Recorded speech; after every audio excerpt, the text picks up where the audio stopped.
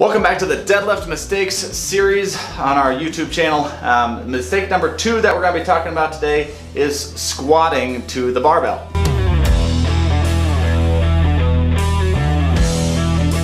To best understand what the problem is, we're going to look at what a squat is versus a hinge movement. A squat movement is where the hips are primarily dropping down, like in a squat, like you're dropping your hips between your heels. A hinge movement is more so where you're pushing your hips behind your body. So if you're squatting down to the barbell, you can see, as in this video right here, you'll see the shin is angled more and more forward, which pushes that barbell away from the body. When you push the bar away from your body, it'll be kind of lined up with your toes or somewhere in that general area instead of being lined up with your midfoot.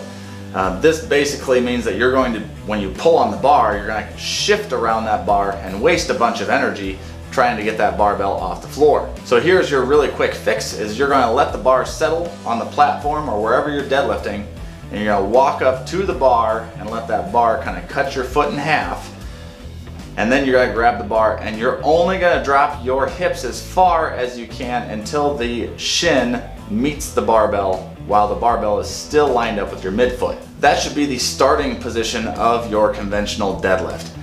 If you find that you are continually pushing that barbell away from your body, this is the quick adjustment that you have to make. That's the quick fix to squatting to the barbell. Make that small adjustment and you'll find that you are being far more efficient when you're deadlifting, and you're probably going to be able to lift more overall weight.